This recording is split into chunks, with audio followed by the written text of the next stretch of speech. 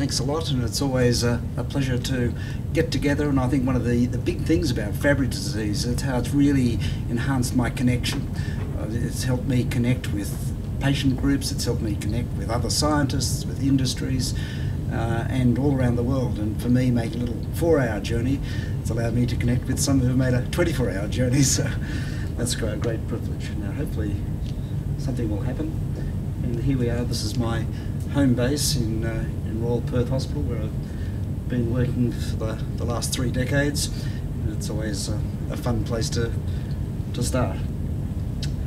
And you don't have to have incredibly expensive or incredibly difficult therapy and you'll find that you end up with a lot of benefit just with simple things.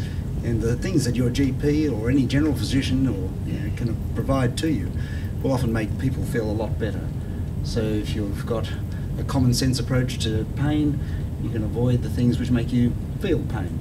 If you've got things which make you feel bloated or constipation or diarrhea, then many people deal with these on a day-to-day basis. And I'm going to connect with my young daughter down in Kiama later this evening, and she suffers these, and I give her all these standard advice that she's worked out for herself.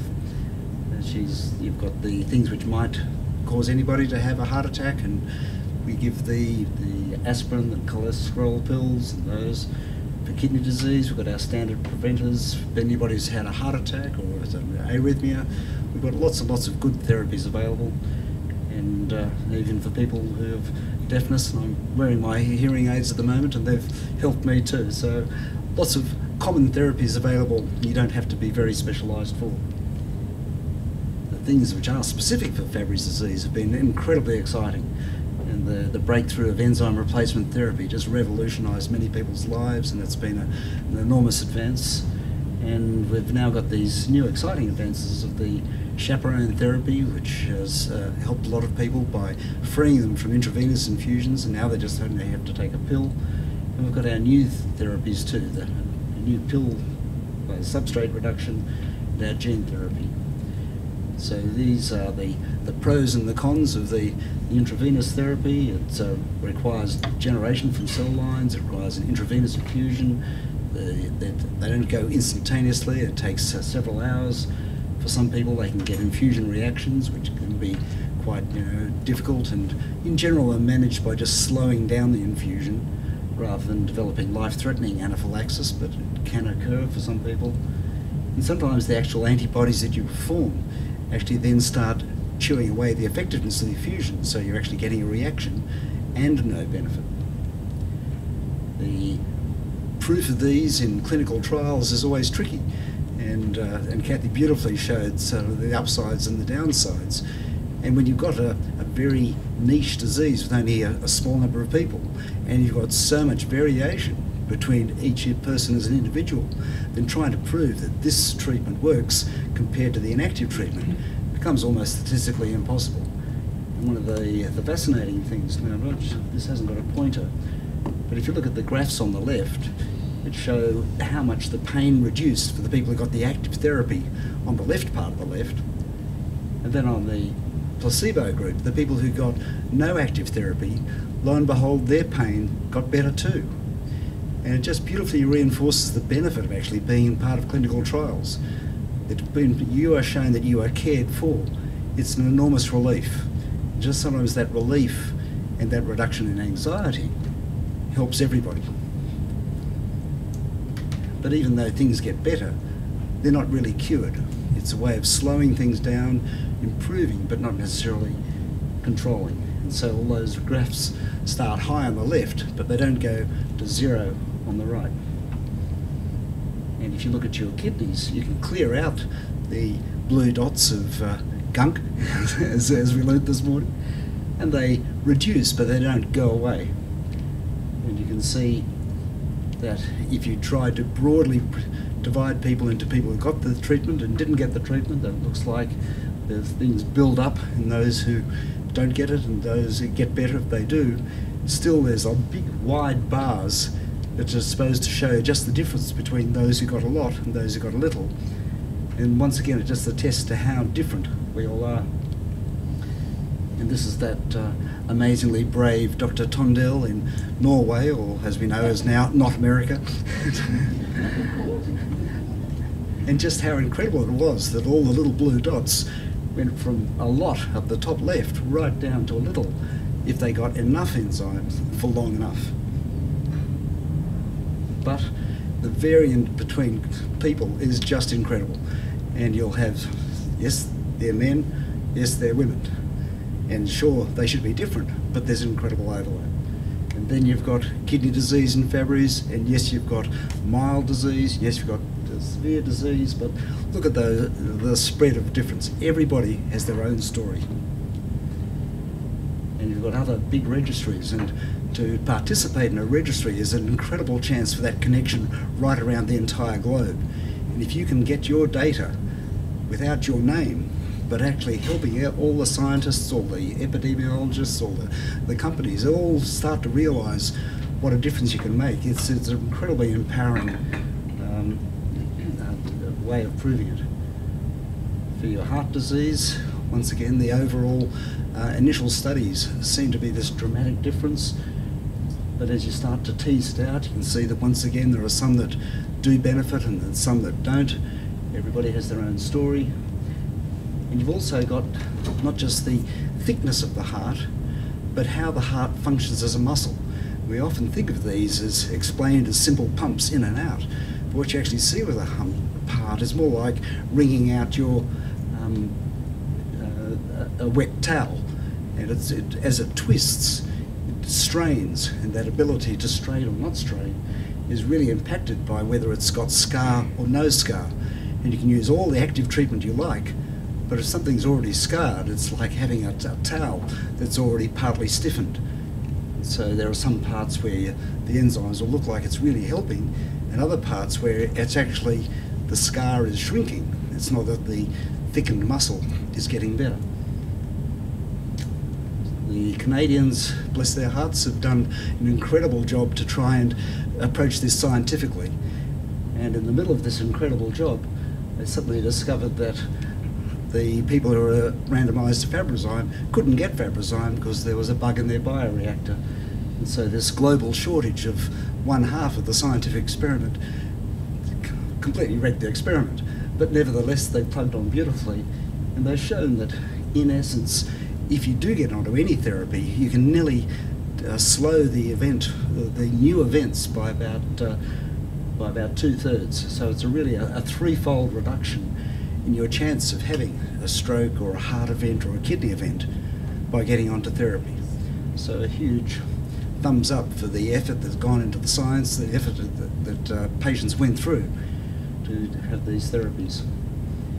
And when the therapy ran out, there were some people who would reduce the doses and take it a little bit, but keep on with the same therapy. In Western Australia, we made a holus bolus decision to say, look, everybody gets Repligal instead of Fabrazyme, and we'll just make sure we have a regular dose of something at a lower dose. And then we were never quite sure whether we were doing well or doing badly. And once again, it becomes almost impossible to tell scientifically because each person has their own story. But this was an overall analysis of all those people who were swapped, and it looked like that their kidney function stayed stable. That's the GFR as your kidney percentage, but your heart thickness was still continued to be benefited, so that the Repligal was still working to shrink your heart. When you look at the build-up of the gunk protein, the lyso-Gb3, it becomes a pretty good guess as to whether the stuff is working or not. And if you look at the graph up on the top right, you can see how all those little dots dive down and then stabilise out. So if you had no Fabry disease, you'd be right down at the bottom of the line and stay with no build-up of the lyso-Gb3. If your enzyme replacement therapy didn't do a thing, then all the dots would stay up the top right and keep on going right across the page. But you can see that what you get is actually quite good reductions in therapy, but not normalisations. And there are some people who it comes down and then drifts off again. So once again, everybody has their own story and their own response. And one of the other worrying things is with those who do tend to get events, that they tend to come in clusters. So if you do tend to get kidney disease, then it's more likely to push you into heart problems. If you do tend to get heart problems, then it's more likely to push you into kidney problems. And Fabry's is not unique in this. This happens to diabetics, this happens to non-diabetics, it happens to polycystic kidney disease. It's a bit unfair that the people who get hit then get hit harder, even more often. So that's why it's so important to keep that holistic therapy approach. You don't just treat your heart if you've got a heart problem, but you look at the whole person. We're lucky or cursed, depending on which way you look at it, to have a very regulated society here in Australia. We have fair rules which are applied consistently. So up until 2015 we had our life-saving drugs program that was administered with a state committee with an expert panel, and they've now amalgamated that. They're trying to keep to consistent guidelines, and to give them their due, they look at those guidelines and they engage with the community, and they engage with the companies, they engage with the clinicians, and they try and make the criteria fair and consistent. So for that, I have a simple rule in life: you tell the truth and play by the rules and see how it goes. But push the boundaries from time to time. So the availability of a pill was a big breakthrough, and the one which is a chaperone means that it'll be useful for you if your gene can fit in and then be stabilised. It's a bit like the difference between somebody who needs a walking stick versus a wheelchair. And if you're limp but you can benefit with a walking stick, then you can be chaperoned and keep on going. But if you've got so bad that you're in a wheelchair, it doesn't matter if you've got a walking stick or not, it's not going to help. And overall there might be about 30 to 40% of people with genes that would benefit from the migalastat chaperone. And it seems to be amazingly safe. You a pill every 2 days, and most people get virtually nothing at all, maybe a little bit of a bloat in their stomach. So that's a fancy diagram trying to show the journey of the enzyme. Without a laser pointer it's probably ridiculous, but it's made, it comes through, it clears junk, that's the little black dots, and if you have a mutated gene it doesn't fold quite right, and so then the junk accumulates on the outside. If you can chaperone it right, it'll go in. And to do proper science, you have to have proper scientists and clinicians, and the wonderful Kathy Nichols, and the top line there, the diminutive Mark Thomas halfway down, buried in the middle. And in the kidney side of things, we try to look at our kidney percentage, our GFR, so 100% is fantastic. If you then watch how your kidney percentage stays when you're on therapy, you'd like everybody in the world to stay with 100% kidney function all their life. Unfortunately, that's not how it goes. We all lose about 1% per year. So if you can keep your percent loss less than 1, you're doing just normal for your age. And the amazing thing was that when you looked at the migalastat group in the blue versus the enzyme replacement therapy in the black, and you've got these two different ways of doing it: a best guesstimate, which is done on a blood test, or a big M measure, which is done by a nuclear medicine infusion. You've got these hugely, ridiculously different results.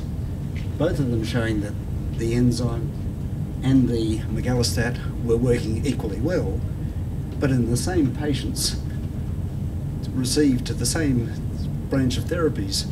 One said that the kidney function was maintained within a 0.4 to 1% of normal. The other one said they were losing it 3 to 4% of normal. It makes mathematically and clinically zero sense at all, but at least we know that the therapies work. The difference between the two seemed to be that the hearts were better protected with migalastat than with the enzyme replacement therapy.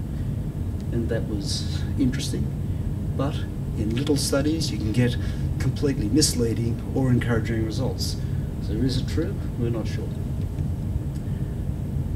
something that could not be argued was the difference in the junk protein, the gunk protein. I love that line, man. That and hairballs, I'm never going to forget.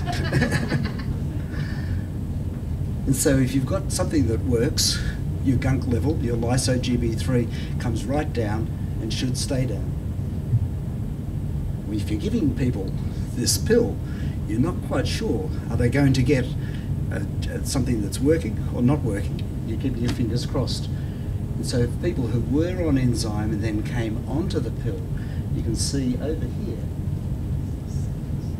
the two groups both kept it down. If they was on enzyme and they came down, it stayed down, and when they were swapped to the pill, it kept on staying down. But accidentally, inside the randomisation of the study, there were a couple of people who got in who had genes that shouldn't have responded to the pill. They changed the assay over halfway through. So internally, and 2 of them got the pill, and then 2 of them stayed on enzyme. And the dramatic difference between these 4 people who are non-amenable showed that the people who were put on the pill but shouldn't have been on the pill, their gunk levels rose straight up. So it was an accidental but beautiful proof that the pill really works, because if you get it when you shouldn't get it, it doesn't work. Which brings me to gene therapy. So you've got your intravenous therapies, which have their pros and cons. You've got your oral chaperone therapy, which works for some but not all. And now we've got our 2 research therapies, the oral reduction therapy, which works for everybody, and gene therapy. How do you do your own stem cell transplant? Oh, very easy. You just, number 1, suck out some blood after giving yourself a dose which brings up your stem cells. Number 2, prune those out so you've just got your stem cells. Number 3, what they call transduce with lentiviral vector. This is just like if you're getting a mosquito to give you malaria. The malaria gets into the mosquito as a vector and then gets into your red cells. So too, if you want to give yourself a cure for your Fabry disease, you get a normal Fabry gene, put it into a lentivirus, and then let it insert into your stem cells. Then you reinfuse them. Now you have to damp down your immune system and your bone marrow long enough so that the new stem cells can live in there. But once they get inside your bone marrow at the bottom left and then start multiplying, they come out in the bloodstream. And all these different cells in your bloodstream, your red cells, your white cells, your platelets, it's the white cells that actually have nuclei. The nuclei that has DNA and the DNA that has genes. So anything with a nucleus can then start pumping out the new Fabry gene and therefore the new enzyme, and you can have something which actually not just gets into your bloodstream, but into your cells, into your kidney cells, into your heart cells, and even into your brain cells.